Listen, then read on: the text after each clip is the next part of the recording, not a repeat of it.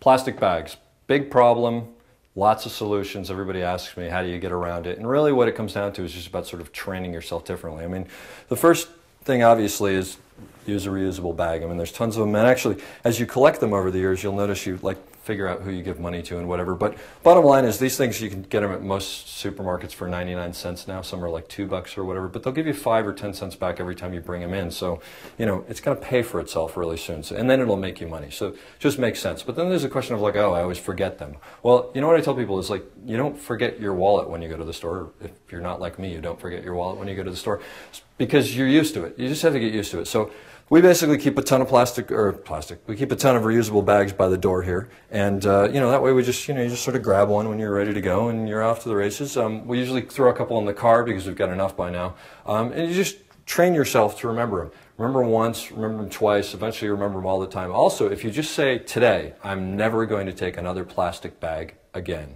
period.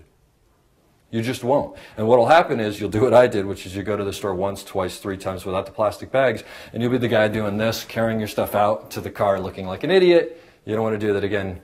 You remember to bring your reusable bag. So that's number one. Get a couple, keep them by the door, keep them in the car. You'll remember them, okay? Next, those little plastic bags inside the supermarket for, you know, produce, vegetables, whatever. I actually got these things at reusablebags.com. They're 99 cents a piece, so if you want to spend a little bit of money, they're little mesh bags. They've got a cool little drawstring here. And handy dandy, they actually, see if I can show you this, they actually say on them, they actually have the weight on them, so they'll actually deduct the weight from it. And, by the way, most stores will give you 5 cents back for this bag too. So again, this is going to make you money. And those bags, they're horrible anyway because you can't use them for anything else. They break. There's nothing to do with them. So just like stop using those. So bottom line, you get a couple of these, or I'll give you another option in a minute. Keep them inside the bags here so you don't have to think about it anymore. So when you go to the store, it's already there. Now, let's say you don't want to spend any money on it. Totally understandable. So what you do is you go and you get one of your daughter's old t-shirts, and if you're handy, which I am not, you sew up the arms, you sew up the top, and now you've got a t-shirt that's now a reusable bag, right? Okay, so that's like a no-brainer. I mean, your kid's done with it, or you're done with it, and they're all like completely stylish because they're different. So that's like, yeah, that's a way to do it without spending any money. But there are lots of different ways to do it. Also, another thing, if you're buying apples, you really, really don't need them in a bag. You can put them in your cart, put them on the thing, and they can look at you funny, and you're done, okay?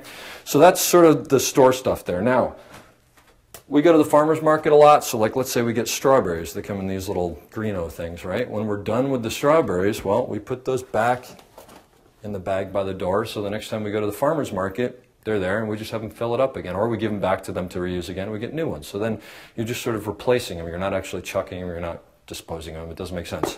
Eggs, same thing.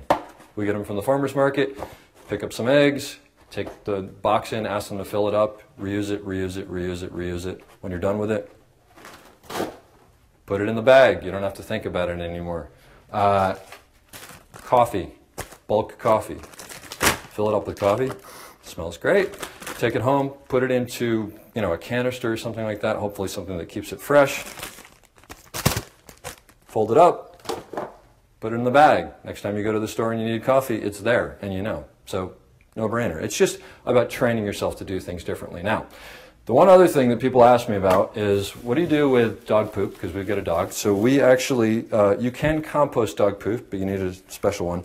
We actually use these things, bio bags. They're corn-based bags. So you basically, you know, it's like any dog poop bag. You put it in there, and and I don't have to tell you more about that. But it's made out of corn, so if you throw it into the landfill or into the garbage or whatever, it's eventually going to break down, and when it does break down, it will break down into relatively inert stuff, because this is corn. I mean, I guess you could eat this, although it doesn't really look that good.